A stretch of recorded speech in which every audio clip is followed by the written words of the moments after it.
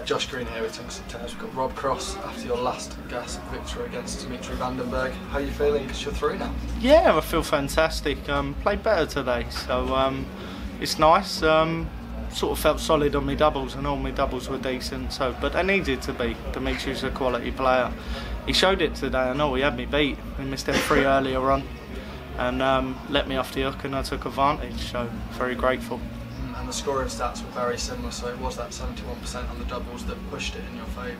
Yeah, definitely. I think such a short format, you can't really get your best game out over that. But at the same time, I practiced well today. I took my game to the board, and we're just happy just to get through, really. In most tournaments, you don't really have a chance to relax a little bit more. But you go into your third match with Ryan, so there's not much riding on it. So how do you approach that sort of game? Still going to win. No one wants to play a tournament, and if you've lost in it, you felt like you've lost, you should be going home. So I think last year I lost to Michael. I missed a couple of darts at the top. So this year, yeah, we're 2 from 2. We'll make that 3 from 3 tomorrow.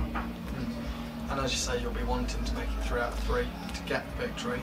A strong group stage for you is important going later into the tournament. So what are you hoping for in the knockout stages? I think whether first things first is get qualified.